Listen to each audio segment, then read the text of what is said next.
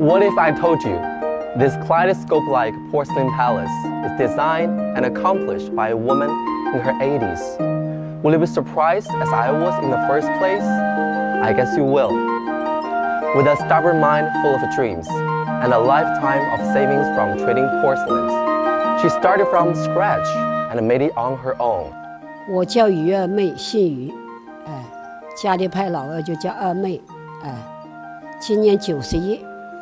Walking into this three-story circular building, I cannot help but feel awe at this porcelain wonderland. Why take all the trouble building a palace like this when she could simply enjoy a relaxing life after retirement? 天津有石房子，当时我还有点不太相信，到那里看了一下，心里呢就有一点好像不平衡。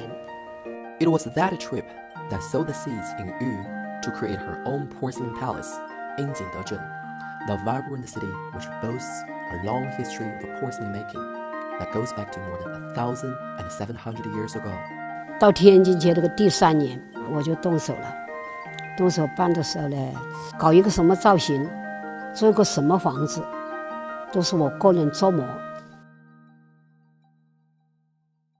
为什么把那个选址选在这里？这里就是新平野陶2000多年的历史，家里是坚决反对，凡是遇到了困难呀，遇到什么呀，我从来不低头，坚决要干。At the end of the day, Yu's perseverance prevailed. To make the palace, she used up all her savings and some of her most precious porcelain artworks. 在这个瓷宫上面呢，有很多很珍贵的这个瓷器，然后其中呢有一对这个明青花非常的珍贵。奶奶，您当时为什么会舍得把它们放在这个瓷宫的这个门上呢？因为呢，就是这个不是一下子的事了，是吧？永远在这里的，家里人反对好，不管怎么样，我是坚决要拿过来的。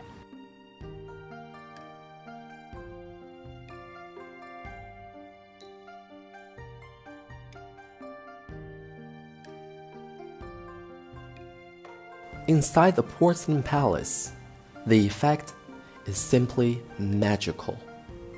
Windows formed in the shape of a porcelain vase, ceilings decorated with delicate porcelain bowls, shimmering walls embedded with unique pieces of porcelain, and paintings showing classic Chinese folk stories. 比如了这个猴子了，比如那个鸡了，都是用那个瓦片镶起来的，现在这些搞陶瓷，你叫我叫老前辈，是吧？我就留一点这个古迹啊，给到后一辈的人看看。收到了，真伟大，奶奶啊！谢谢，太伟大了！山东，山东，对，专门过来，好，谢谢。太震撼了！刚刚我都直接和我家人视频了，太漂亮了。我觉得，再一次提醒我，有梦就要去追，不管你年纪多大，你都要朝着自己想要的。生活去发展。From a porcelain craftswoman and dealer to a self-sustained dream maker, Yu has left an indelible mark in the history of the porcelain capital. For her, age is just a number. Piece by piece, one palace after another, these buildings of beauty have won the hearts and minds of porcelain admirers and tourists alike. And this love affair between Yu and porcelain keeps on going.